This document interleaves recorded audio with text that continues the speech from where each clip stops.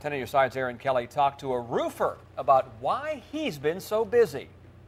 Well, it makes sense. When you think about the rain that goes down your roof, it goes down those shingles pretty easily. But when you have that heavy snow, it just kind of sits there, and the melting can be slow, and it can reveal problems that you didn't know you had, or it can even create new ones. It's another day. All right. Up on the roof for Michael Longman. Between yesterday and today, probably about 20 to 25 calls. All of them from homeowners dealing with problems caused by the heavy snow. On this day, he's looking for the leak that leads to this bathroom. Major leaks. You usually get leaks where you never had them before. Snow will definitely tell you where your leaks are after snow like this.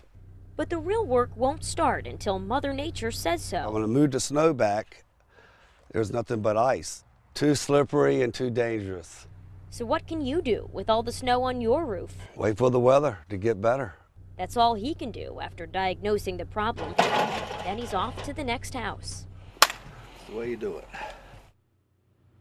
And now we also talked to him about concerns about roofs collapsing. He said that the big concern with that is mostly when you see a flat roof with a lot of water ponding on it. That's when you might want to be mindful of that. But he also wants to make sure that if you're at home and you've got a lot of snow on your roof, do not get up there in these conditions. And you heard Don mention it's going to get cold, going to be icy again tonight. We're live in Virginia Beach. Erin Kelly, 10 on your side.